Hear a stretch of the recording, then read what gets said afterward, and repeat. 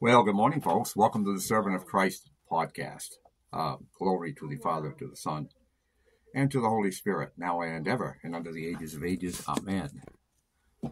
Well, got a brand new phone, so I'm assuming that the quality of videos will improve. This thing is really like crisp and bright. I'm not so sure if I even dare to take it outside. I don't want to drop it on the road somewhere and spoil it. So, at any rate, I'm going to grab my guitar here for a few minutes and play some tunes.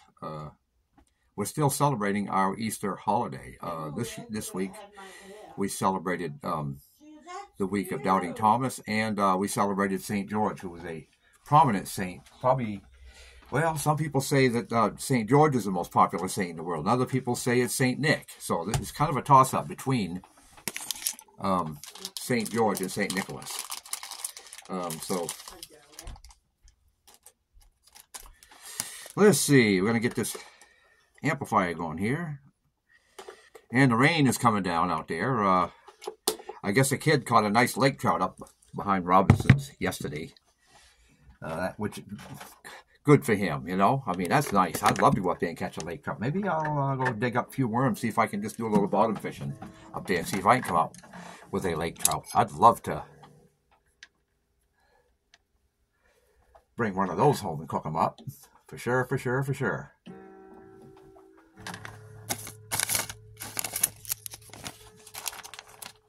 Yeah.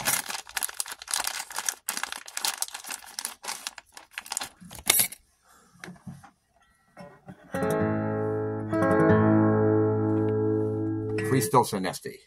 Christ is risen.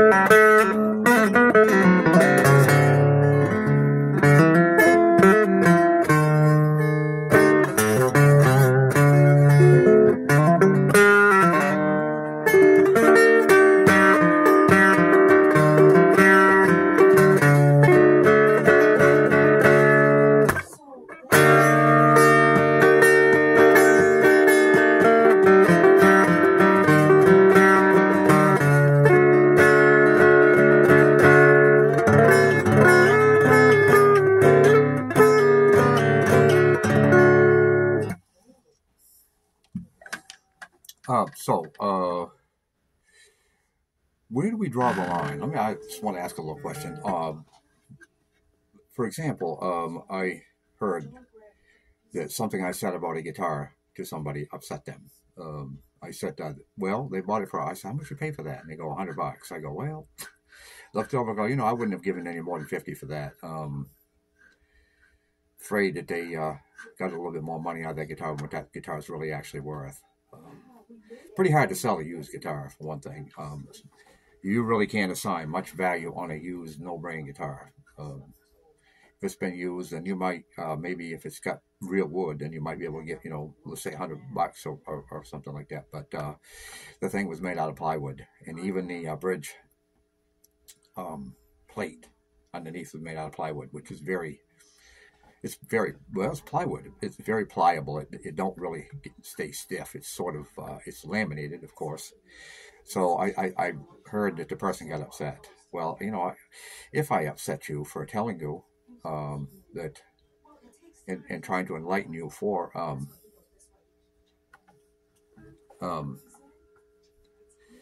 to have better understanding of the value of guitars and things, then then you should be not upset with me, but just should be upset with people that that try to sell stuff that's not really as worth what they say it is. But anyway, glory to the Father, the Son, and the Holy Spirit. I'm going to have to go now, but you have a nice day. I got a call coming in, so I have to call back. And so anyway, if I offended you, my sweet young niece, then that's not what I intended at all. I intended to, educate you a little bit about, guitars, and, because you want to buy, if you're going to buy a guitar, that's an investment. You want to buy something that's going to give you your return on it. Most guitars nowadays, when they're used, they're not really, unless it's a Martin or a Gibson or like a top name, Rickenbackers and things like that, then most used guitars are not really worth a lot of money. Pretty hard to sell a used guitar, for the good money, unless it's a brand name. So, being frank about your guitar, and hurting your feelings, I did not intend it. So please forgive me. I am a sinner today. Glory to the Father, the Son, and the Holy Spirit, now and ever, and on the ages of ages. Amen.